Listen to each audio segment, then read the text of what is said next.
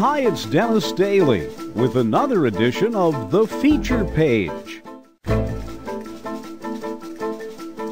And it's off to the Boston suburbs and into the archives for a comment from the late FRED FOY, considered to be one of the greatest announcers in the history of radio.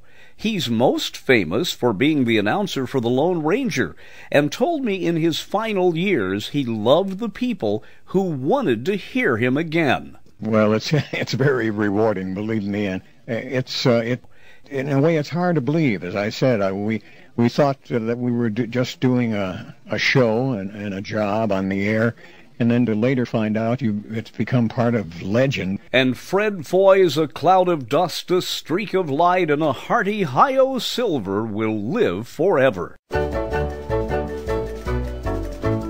Listen for The Feature Page every day right here on YouTube.